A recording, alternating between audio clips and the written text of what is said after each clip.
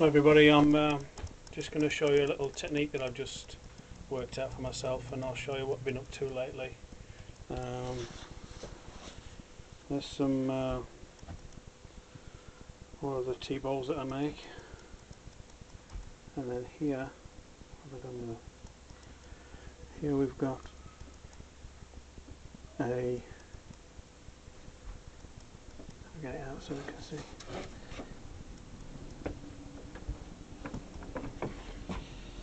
It's a serving tray. You can see it there. Some little sake cups or serving cups. You have them as a dipping cup, I suppose. But the tray itself is a pot thrown on the wheel. Now that's the base of it, without a base. That's the bottom edge, and then we just cut it and then lift it off and lay it flat, and then pop some feet on the bottom, just simply. Right. The next ones of these are going to have an impressed circle before I put the feet on it, so that these will sit nicely. They're a bit wobbly at the moment, I don't like that. So they'll have impressions pressed in to match the foot ring. Right, that's one thing I'm making the bash of. I'm going to do some of these in some of this stoneware clay, and then I'm going to make some black ones. And then here, put some photos on YouTube or on Facebook already, but these are pots.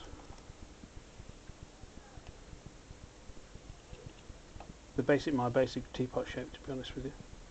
Then we have pieces of clay with holes in them,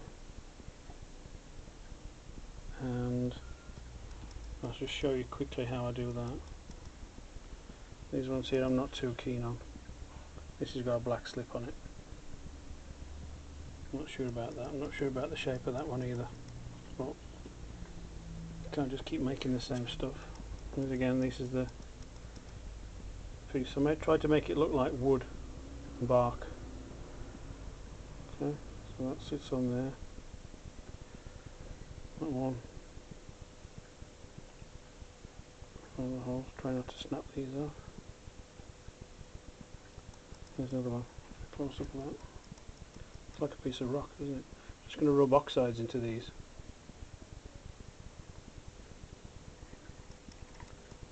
If the world was a more simpler place, I would live by the seaside and be able to pick up driftwood, but unfortunately I have to make my own, so I'll just show you now exactly how I do it. So we'll just cut to the next piece.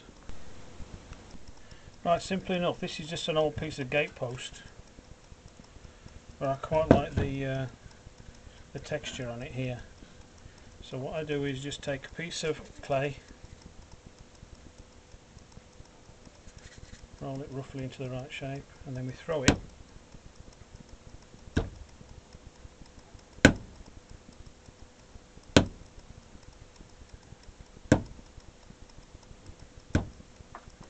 until we get a nice effect, and then you can twist it,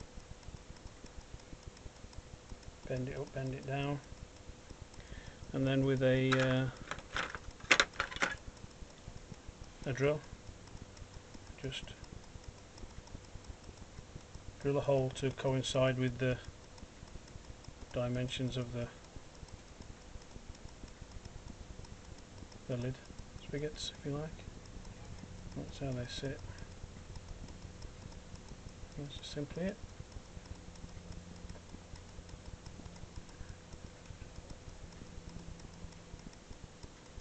The slightly larger one. And what I do is I make more than one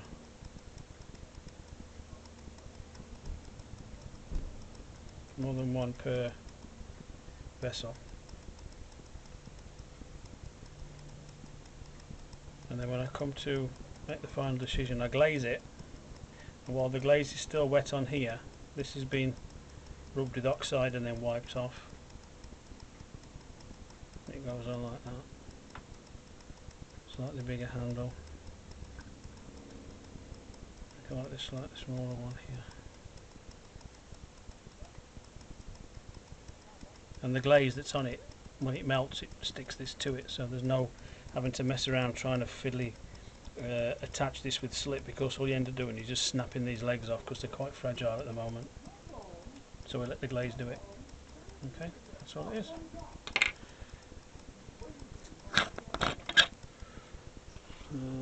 What else have we got?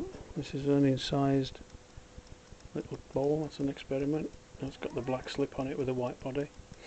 Put a Temco over that. And these here are a few more of these little cups. A few more tea bowls, and then up there we've got a plate and my one remaining teapot. That's a commission. Luckily I couldn't get it into that last firing that blew up. So that teapot there's got to be fired next. There's a bowl waiting to be fired. So that's it. This will go in the biscuit firing once I figure out how my kiln is working. That's all there is to it. See you next time.